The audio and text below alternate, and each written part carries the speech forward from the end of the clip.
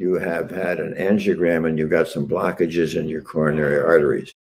Imagine shrinking your head to a size you could crawl inside that artery, you would see that blockage is an absolute cauldron of oxidative inflammation. We need antioxidants. Do not go down to the health food store and buy a jug of pills that says antioxidant, because it doesn't work and it's going to be harmful. I need you to get your antioxidants from food that is high in ORAC value.